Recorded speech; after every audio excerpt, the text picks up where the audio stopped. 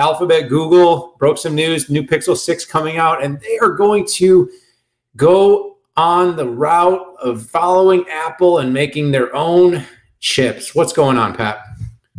So I think a little bit of background before we dive into it. So from a market share perspective, in the US, Google Pixel has between 1 and 2% market share, depending on what service you look at. So they really are a very small player out there. When you look at Apple, at around 50%, Samsung, there's a chance though with LG exiting the market at around 3 to 4% market share that they could get a jump on this. But what Google is doing, jives with what we're seeing a lot of companies do, in that they want to have their own special sauce. And in this case, Tensor stands for essentially the AI capabilities, the inference capability. And you might be thinking, well, the company has absolutely no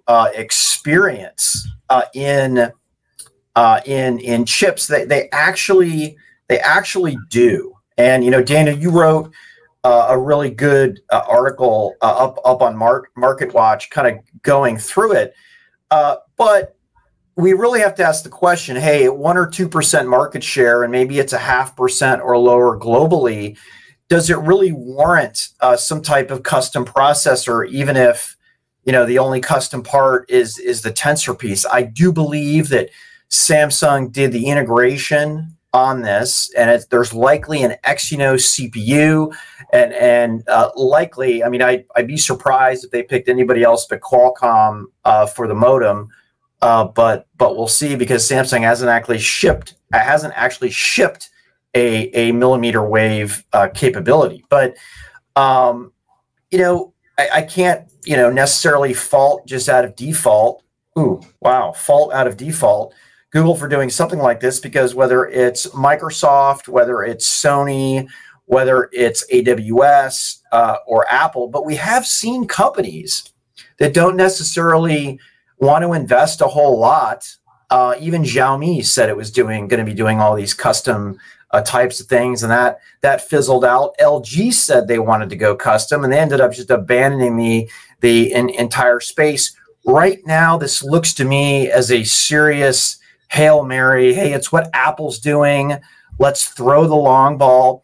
I could see if they bring this processor to their smart home products, that would make sense, right? A really giant Tensor processor on the edge. But aside from that, it strikes me as a money pit.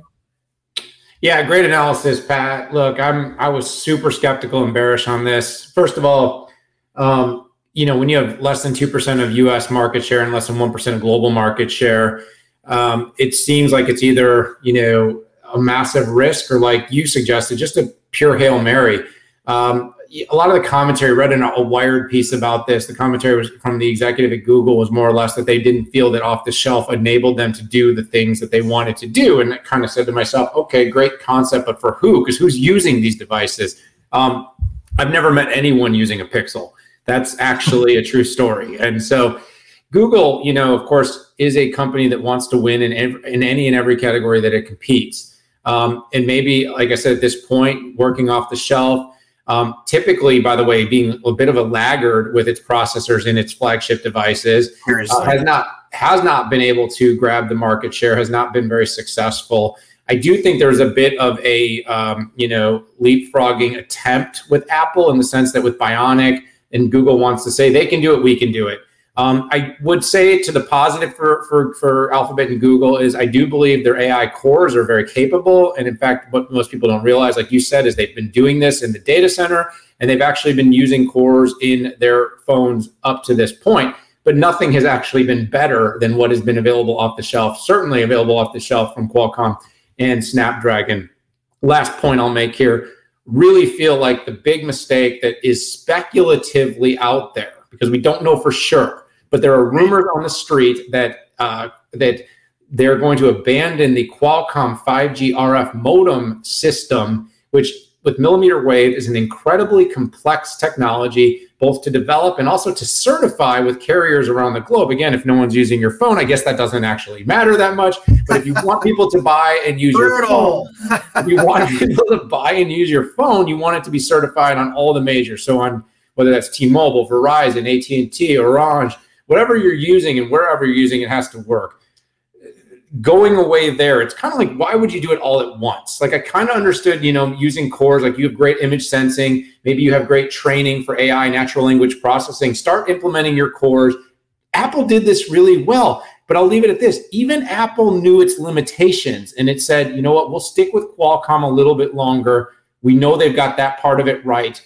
We'll build around Bionic, we'll use Qualcomm. And it's not like it's a permanent arrangement, but right. But they didn't do it until they were ready. And so even with M1 and all the work they did, Apple has done a pretty good job of making sure they've been ready and that period of time where people can really crap on their product is very short.